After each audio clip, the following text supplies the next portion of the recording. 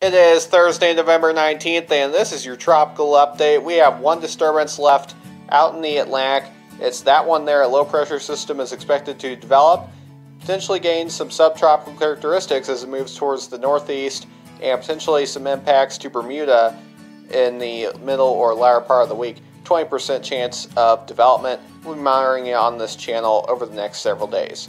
In the eastern Pacific, Polo has fizzled into a remnant low, so the last advisory has been issued, and the Central Pacific is quiet, and that will do it for your tropical update. Don't forget to like the video down below and subscribe to Red Weatherman, whether you're on YouTube or on Rumble or on Facebook. Make sure you follow us on that page. We have some rain coming in this weekend here in the St. Louis area. We'll be covering that on this channel as well as your daily tropical update.